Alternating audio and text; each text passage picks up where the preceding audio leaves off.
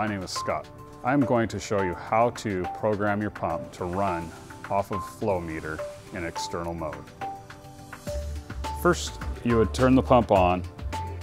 The top left button is your start-stop button. Below is external button.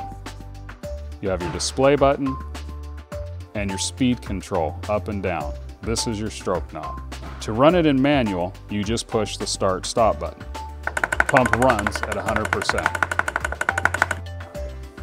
To program the pump to run in external mode, you push the EXT button and then you push and hold the EXT button. It is set to divide the pulse signal.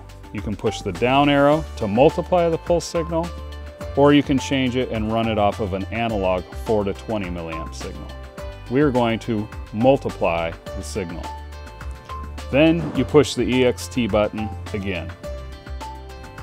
And then you would select up and down of what you would like to multiply the signal by. Push the start-stop button, and it is now ready to run in external mode.